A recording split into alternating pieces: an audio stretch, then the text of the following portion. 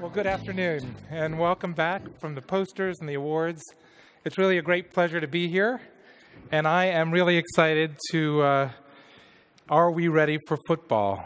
The Super Bowl is going to be here in about 12 days, 4 hours and 26 minutes, and a few seconds. So I want to sort of think with you this afternoon about what it would be like to be a part of a National Football League team and how they use sports science to transform a team of champions, really experts, into a championship team. And I think that relates to what we do in the ICU every day, where we're highly trained at what we do as individuals, and that we have to learn a little bit, perhaps from other professions, about how we might better become a championship team. How could we use the press box, the coaches? How could we use instant replay? Can you imagine having instant replay in your ICU where you could look at everything that was done, every medication that was given, and review it in the detail that you see every Sunday, Thursday, Friday, Saturday, Sunday, and Mondays actually, on TV with the NFL?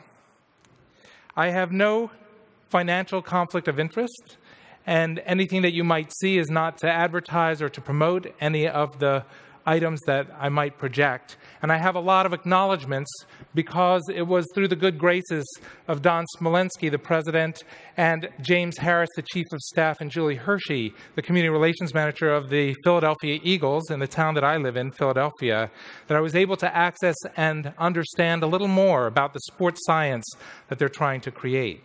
In addition, I graduated from Duke University, and Coach K and the basketball coaches there were willing to meet with me and talk to me about how they use their incredible tools to evaluate and support, coach, mentor, and win with, hopefully, a team of champions and not just, a championship team and not just a team of champions. Robert Bassam, who has helped to create the NASA Space Centers, command centers, is going to be with us, and in the following discussion will be here as a panel member. And Lucas Wong, who created Beeline Medical and does a lot of live capture of ICU events, has helped me in preparing this, as well as Tor Lerdal, who really is a disruptive innovationist of his own. And we'll talk a little bit about it, the journey he has had and the aha moments that he shares with us. I'd also like to acknowledge and thank Bob Berg and my team at CHOP, who tolerates the incessant disruptive innovations that we try together and is receptive to thinking out of the box. And I do need to disclaim or acknowledge that the opinions expressed here are not intended to represent the official views of the National Football League or anyone other than myself. So come on a little journey with me, think for a couple of minutes, and sort of relax as we think about how do we take a team of champions and create a championship team. If I think to my own hospital, at the Children's Hospital of Philadelphia, more than 40% of our beds at the hospital now are ICU beds, 200 out of 540, including the neonatal intensive care unit. And the number of kids we admit each year equals the entire yearly ICU admissions of Australia and New Zealand. We have 26 attending, 17 fellows, residents, nurses, nurse practitioners. We have pharmacists. We have respiratory therapists and social workers. We have so many people trying to help inform teams. When you do the calculations, that's more than 1 million teams that might respond to a critically ill patient in our ICU every day. How are we going to train them? Perhaps we do have a little to learn from the National Football League. What is disruptive innovation? Disruptive innovation, as Clayton Christensen might describe and writes about, is a change that occurs. It's not an incremental change. It's not a little change. It's not what we do every day with quality improvement, which is very important. But it's that sort of out-of-the-box change, and we might recognize, like the iPhone or other innovations that have changed the way we do business, that have changed the paradigm of care that we give. And I'd like to think with you over the next 35 minutes or so about how we might use the learnings of the National Football League to do that. But disruptive innovation is not new to the society. Here's Dr. Peter Safar, one of our founders, using paralyzed, sedated volunteers to demonstrate the benefit of rescue breathing. He used real people as his simulators. And with the disruptive innovation of joining his friend Asmund Lerdahl, who was a doll maker in Norway, he was able to create a realistic enough mannequin, a simple mannequin, that the world could live, the world could learn to deliver effective CPR. It is recognized that since that transition from the lab, from the experiment, from the human simulator to this simple simulator, more than 2 million lives have been saved with CPR since its reinvention. But they didn't stop there.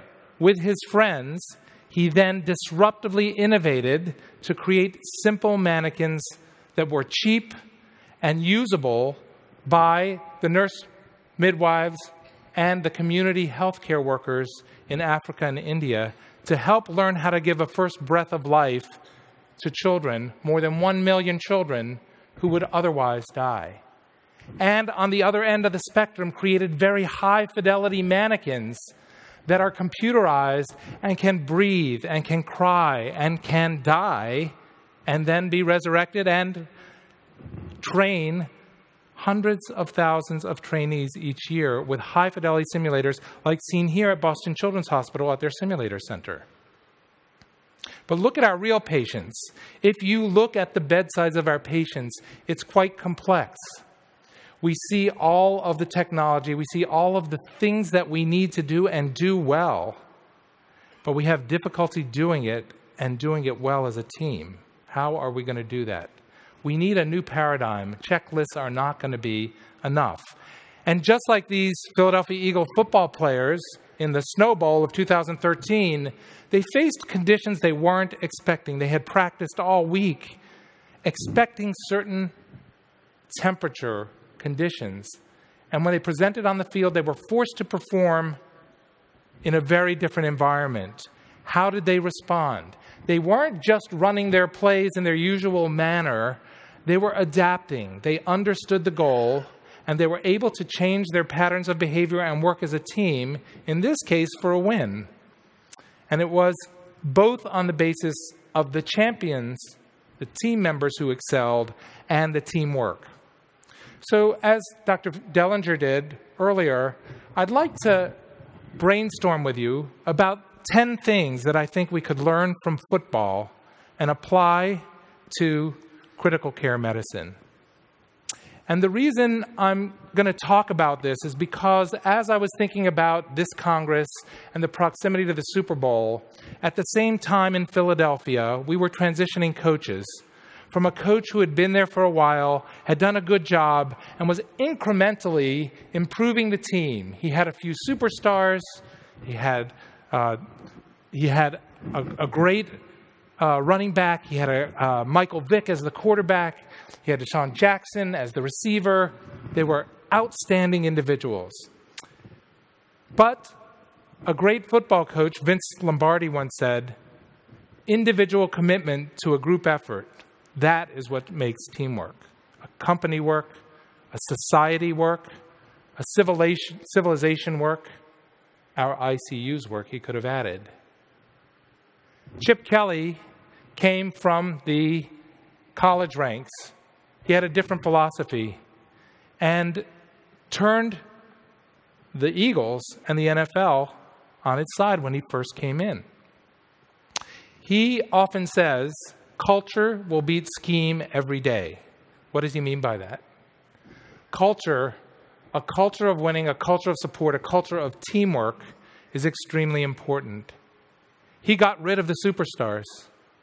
He traded LaShawn Jackson. He downgraded and eventually traded Michael Vick. And he put in place team members who are excellent athletes, but perhaps not the individual champions. He started putting out motivational books and forced the players to read them. He brought Malcolm Gladwell in and had him talk to them about Blink and the rapid recognition and acknowledgement of how we make decisions and why we make decisions. He helped them learn that the goal was to be a team and to win as a team, but to do it through football. And he took away all the other distractions. He created a fun and energizing way of practicing that was rigorous, but that was engaging. He changed the culture of that team. What is a champion? Well, we'll find out, I guess, in about 12 days. And Tom Brady, Russell Wilson, they're all incredible athletes. They work on great teams. But remember, when he came over, Michael Vick and Sean Jackson, who were hot-dogging a bit, he took that out. He no longer tolerates players who, after they make a great first down, take the ball and spin it and do a little shake because he wants them back on the line of scrimmage. He's decided they'll go with a no-huddle offense and that there's no time for the anecdotes. So culture and motivation, number one. Number two, sports science. What can we learn from sports science? Well, another of our founders, Max Harley-Weil, once said, performing resuscitation without measuring the effects is like flying an airplane without an altimeter. If we can't measure it, we can't improve it. And so Chip Kelly brought in Sean Hulls. Who's Sean Hulls?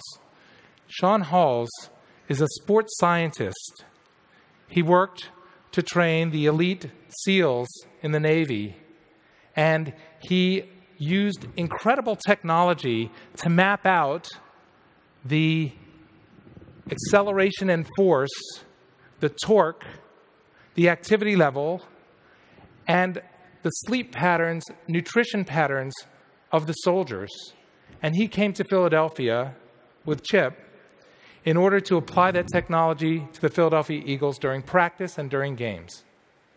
So when you show up for training camp, you might look like this, but in fact, you have, between the shoulder blades on the back, you have a tool that is continuously measuring your EKG, your heart rate variability. It has electrodes that are going up and measuring your EEG.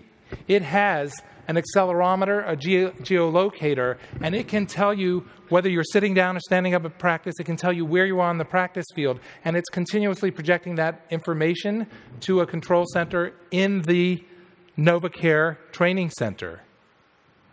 But that's not it. When you go to do your workout, you are not only being monitored, but you're seeing your results. The display of how you are doing against yourself, against your other competitors, and how the team is doing in general is continuously displayed to you, whether you're in the lunchroom or whether you are at the weights or whether you're out on the field. And by doing that, there's this continuous feedback in a display form that has meaning to the sharp-end user that allows them to continuously improve their performance, but also to be yanked back from the brink of exhaustion, the brink of fatigue. Sound familiar? In our ICUs, we struggle with measuring and monitoring fatigue, exhaustion, distractibility. All of these things are possible and being used in the NFL today. Why aren't we using them in our ICUs? When you log in, when you swipe your badge at the NovaCare Center, it tells you how many reps you're going to do today on each of these machines in the weight room. And it tells you how much energy you should be using. And while it's monitoring that, it's feeding it back to the lunchroom. And then Sean, when he came with Chip, was disappointing to the players. As one reporter reported, players who grew accustomed to Taco Tuesdays and Fast Food Fridays will be disappointed. Chip Kelly has nixed all junk food this year, including pizza, chicken wings, fried food, and red meat. And in their place, they will eat lean protein and drink fruit smoothies. So based on the energy expenditure that they spend during that workout, they calculate the caloric needs, they know their body fat and muscle, and they are using that information in order to titrate their nutritional needs to the player. And that's Nick Foles' smoothie that you see up there. Each one of them personally made. Does that sound like something we should be doing for our patients in the ICU? We use REE, we use some crude calculations of our energy expenditure, but we don't do it, I think, as expertly as we can do in the National Football League. But physical fitness probably isn't enough. Physical fitness is definitely not enough because we know there are some tremendous athletes who still don't become champions on championship teams. And so an attention to the mental health and the mental preparedness in the same rigor is attempted. In fact, there is a focus on building confidence, attention control, energy management, and in particular, there's a lot of eye-tracking software used in order to detect and squelch distractibility, noise, and try to funnel on the key things that that player needs to do in their role on that team. In fact, they have a very, very loud whistle, the loudest whistle in the world, military whistle, that they blow if a coach and a player are talking for something other than X's and O's for 5 minutes during practice. They get up to 5 minutes to discuss something else, but at the 5-minute mark, they have patrols who are blowing a whistle if they're not concentrating on the end in mind, the goal of what they're supposed to be working on. During lunch and dinner, they're grouped by their linebackers, defense, offense, linemen, etc., and they are viewing their statistics from the day to try to compare and improve. Does it sound like our quality improvement programs? Data collection, reporting and benchmarking, individual and organizational feedback into training and retraining that then gets remeasured on how we're doing. Perhaps we could do it better. Item number 3 that we could learn, perfect practice. Not just practice. When we practice, it needs to be how we play. Practice as we play, because that's what we will do when we face emergencies. You can see here the team practicing and identifying what they need to work on, but they're being videotaped, they're being watched. There's a fake official there who's trying to get in the way, the same way that they get in the way, they're simulating their environment. Vince Lombardi again said, "Practice does not make perfect. Perfect practice makes perfect." And you can see here at the NovaCare Center, the bird's eye view, and all of them on the bottom right there, walking through each other's roles. So the head coach, in this case, walking each of them through what all the other team members would be doing during the play, so they can each understand what their role is in relationship to the others. I spend a lot of time doing this. But they have some really cool tools too. Virtual reality. 4 quarterbacks on the team. Each one of them is given a certain amount of time in the virtual simulator, which essentially is a 3D cave. In that cave, they take 1,000 snaps, and they're rushed by a number of different configurations of rushers, and they have to decide whether to throw the ball away to try to make the completion, take the sack, or try to run through a gap. And what they're doing is running that in slow motion. They run it in slow motion. When they get enough reps correct, they speed it up. And then they speed it up again, and they speed it up again until it's running faster than real life. So it's more challenging and more stressful than the real game situation. And then when they walk into the game and they have to perform, it seems easy. Everything's going in slow motion. They have these tools.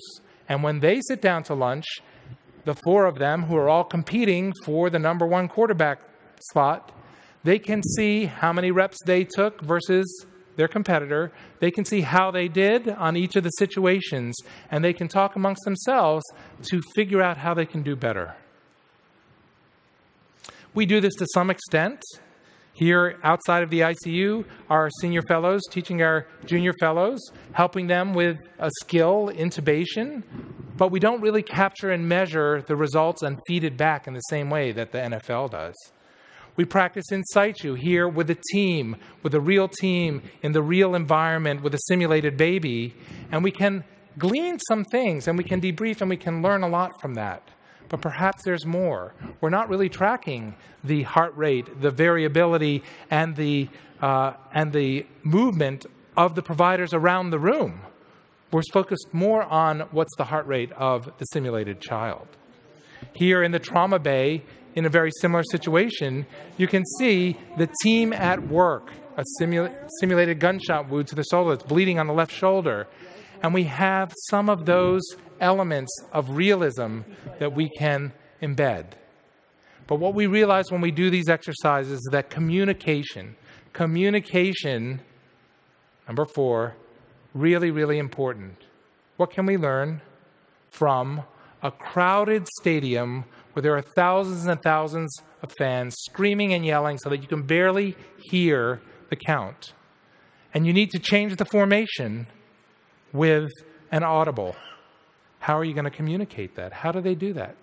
Well, the Eagles found out that they couldn't do it very well, but they focused on communication, and communication isn't always verbal. They figured out ways that they could do, of the 9 top things that needed to be done to make a team work as a team should, communication kept on coming up as number 1. So they developed a technique. If you see the Philadelphia Eagles on a Sunday, it looks really funny on the sideline. There's Chip Kelly in the center, and he's got about 4 or 5 or sometimes even 6 coaches who are all looking like monkeys, waving their hands and sending signals. And sometimes they even hold up placards that are, he converted them to Philadelphia placards. But they all have a message, and they all can be communicated from the sideline while all of the team is at the line where they're supposed to be. And they understand that that is a cue that they should be looking at coach number 3, and they're giving the real signals, and the other guys are all distractions.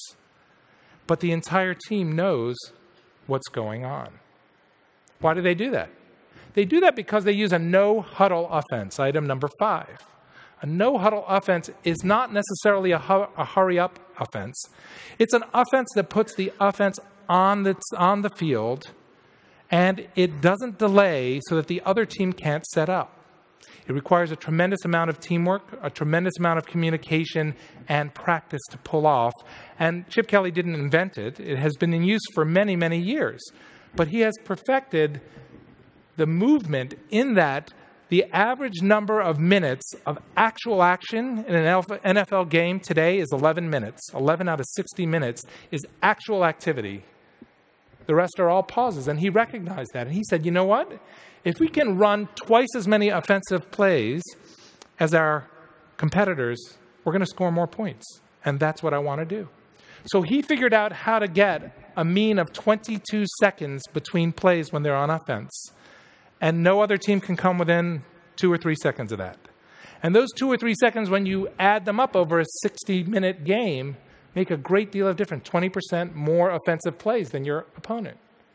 Simply by being able to communicate as a team at the line and be able to audible without having to huddle. How much time do you spend huddling in your safety huddles in your ICUs every day? We're doing that more and more checklists, more and more incremental. They're not bad, they're important, but perhaps we need a disruptive innovation to get beyond that. What about instant replay? Boy, I wish I had instant replay in my ICU. I'd like to see myself, I'd like to see our team, I'd like to see what we could do better. Can you imagine if you had instant replay in your ICU, just like on the weekend, when you can see instantly after it happens, did he step out of bounds? Did he cross the line? Was the ball over the line? Did you know that in the red zone, near the end zone, there are 22 cameras around each end zone in the NFL? And they can 3D reconstruct. Even if there's a player blocking the view of the main camera, they can rotate and 3D reconstruct that so that you can get a good view and the officials can get a good view.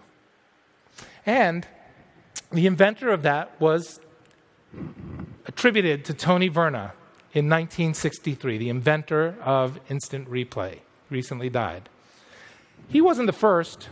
In 1955, there was a 30-second wet film where a hockey goal in Toronto could be played back in a minute. Wasn't very practical, didn't last. But over the next 6 years or so, slow motion was developed by Rune Aldrich and Kurt Gowdy, and they were able to play back a 70-yard run at halftime of a Boston College-Syracuse game in 1961. They played it back at halftime. It wasn't instant. Oops. Could you go back for me? One slide? Thank you. In 1967, that was further. In 1963, that first instant replay was an Army-Navy touchdown in Philadelphia, a 1-yard run. And he was able to play it back within a minute of that. An instant replay was born. Developed to instant slow motion, used by the Olympic skiers. Then, in 1982, a big breakthrough.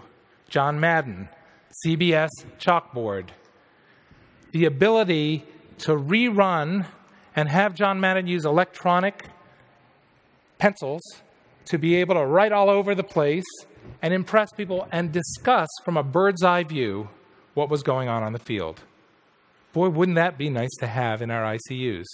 They've been doing it in football since 1982. In 1999, the technology got good enough that they could use it, and they allowed it to be used for NFL challenges from the press box.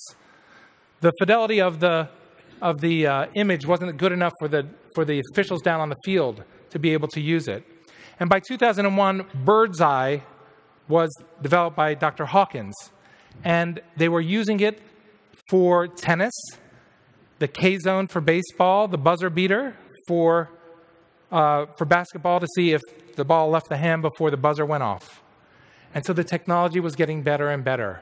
By 2007, NFL high-definition replays could be given to the referees on the field. And now in 2013, the NFL Matrix, after the technology that was used in the Matrix movies, was able to be translated to the football field so that a 360-degree reconstruction from 24 cameras could be rapidly assembled, and as soon as that play was done, rerun in the booth for you, the viewers, and the referees to be able to see no matter where they are within that red zone. But they had to put rules in place. Just as you can imagine that if we were going to videotape and use instant replays in our ICUs, there would be a lot of policies and procedures that would have to be adjusted. Medical legal issues, etc. So the NFL made their rules. These are the only things that instant replay can be used for. And they live by them and they die by them. We know last weekend when we were watching the playoffs that there were some very controversial calls that could have been reversed if they met those criteria. Instant replay. I think it's something we should think about. How about debriefing? We do use debriefing. We do know that it works in simulation training, in many forms of psychological care. But when we think about it a little bit differently than the NFL. In the NFL, we have a coach in the press box or the coach box up there who's pre-screening and evaluating every player on every play. He's keeping an eye on the field, signaling down to the coach as to whether to throw the flag or not, to request a replay. And they're scoring every player in their position electronically with predetermined metrics, so that by the time the Philadelphia Eagle player finishes the game, showers and dresses, and gets on the bus or the plane or the train after the game, they have a personalized film of their performance, of every play that they were a key player in, and a rating that they don't look at until they see the film and self-rate how they did. And then they compare their self-ratings with how the expert coach rated them, and they get a score. They get a score for every play. And then they get an overall score. And then they get a score for how their group, their linebacker group, their linemen, receivers, whatever they're a group of, they get a team score also. And they don't get punished. They discuss it. They try to understand why they did or didn't perform to their expectations. A different philosophy, a different culture. So they even figured out on their team plane that the seating arrangements didn't work. They have swivel seats and they can sit as a team so that the coach can sit and the linebackers can face each other, so they have time on the plane back where they can actually debrief on their performance. Form, fitting, function.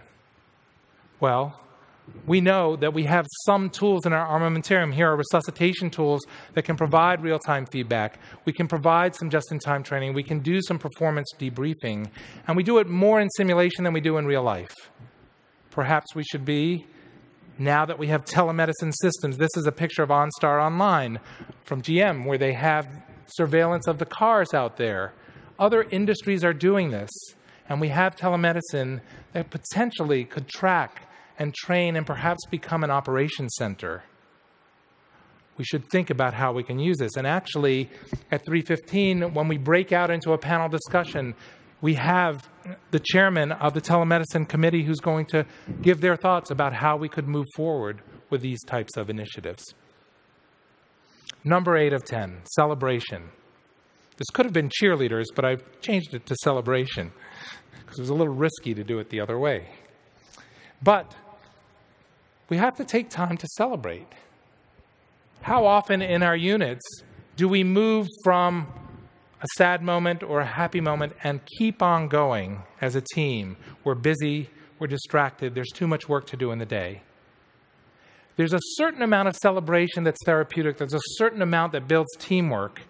And the Eagles are trying to figure out how to titrate that.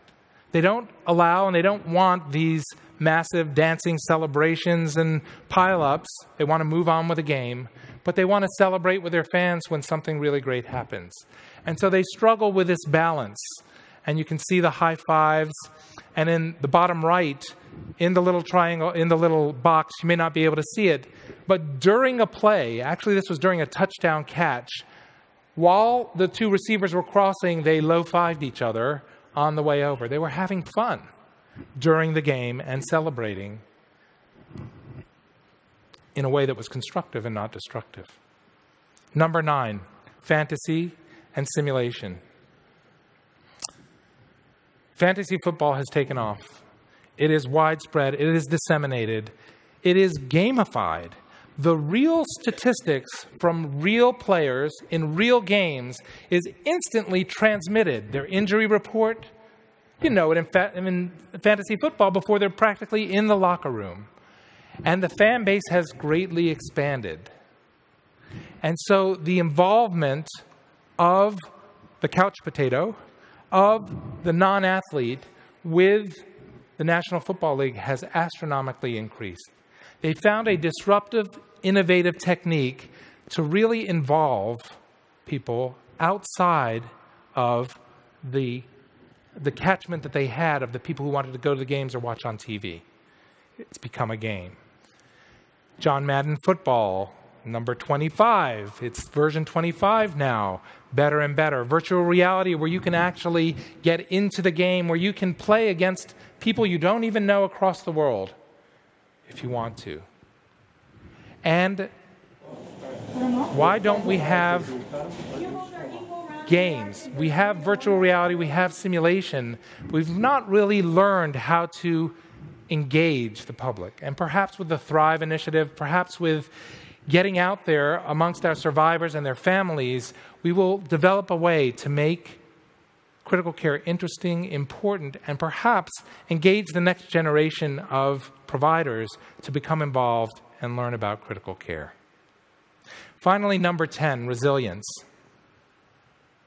Back to the snowball and Shady McCoy, who had an unbelievable game. But the reason he did that, the reason he attributes his incredible game that day under adverse conditions that he had never experienced previously, was because he stuck to the game plan and he allowed the team to provide the information. They didn't huddle, but they were able to figure out that some of the players on the other team, some of the linemen really weren't performing as they had expected them to on the opposite team, that they were cold, perhaps favoring not quite as swift, not quite as steady. And they were able to have the linemen communicate to the running back that, come my way, we got you. And he was able to respond both with the measured response and a few little acts of championship brilliance on that day. So let's reflect. How could we take this information? How could we use what we know about sports science in the NFL and bring it to critical care? Should we, shouldn't we? We know that an NFL team is very different from the 1 million teams that we have to assemble in order to take care of our patients in the ICU. It's completely different. But what's real and what's not? What can we use, what can we learn from that industry? We know that when we go from what we know in the literature through those Olympic rings of guidelines, medical science, training to what we teach, learn, and remember, and then when we measure what we actually do at the bedside, we are not doing that well. We need some disruptive technology. We need deliberate practice and quality improvement. We need to do those things that will incrementally improve our care, but we also need a quantum leap. We need something that will take us to the Super Bowl, and I think it's going to be teamwork. How are we going to do this? There's only a few ways that we can do it. We can't do it all at once. Maybe we can talk about some of the elements of these 10 items that we could do today and now. We have to train the individual, we have to train the team, and we have to train the environment. And I think that the NFL has some good ideas about how we might move in those directions. Perhaps our EICUs and our telemedicine setups will look much more like this NASA control center in monitoring and helping our patients, being there as support, monitoring, teaching, training, and improving our science because we're continuously learning from what we do with technology that is emerging and innovative. Are we ready for football? I don't know if we're ready for the whole thing.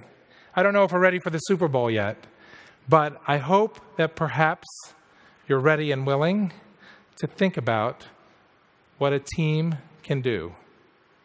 These are many members of the team that I get to work with every day, and I appreciate that very much.